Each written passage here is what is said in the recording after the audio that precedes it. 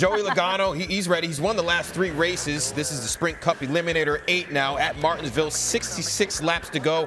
Matt Kenseth and Brad Keselowski get into each other and both spin out. Kurt Busch takes the damage as well, Ricky. Yeah, and he had nowhere to go. And Kurt had an outstanding race up to this point. So there's a replay of it right there. Kenseth and Keselowski collide. Both are hit hard, and both will go into the garage. Busch would finish 34th. Keselowski would finish 32nd.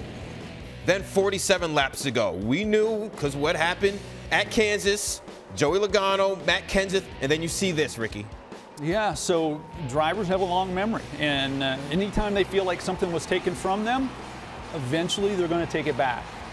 Kyle Busch, he told Logano, you got to watch your back, and you can see Kenseth right there. Totally obvious to me. Obvious for everybody.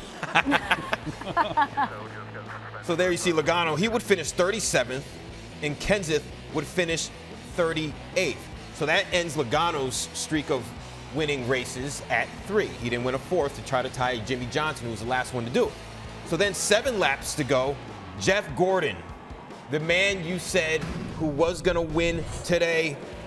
There's Gordon. He's a master at Martinsville. Came into the race with 8 wins. Avoids a casualty here with Sam Horner spinning. How about a green-white checker? Then on the restart, Gordon and Jamie McMurray neck and neck, and Gordon able to gain the lead coming into the final lap. So then on the final lap, Gordon. This is good racing. This is how Ricky used to race back in the day. You remember that far back? Yeah, I do.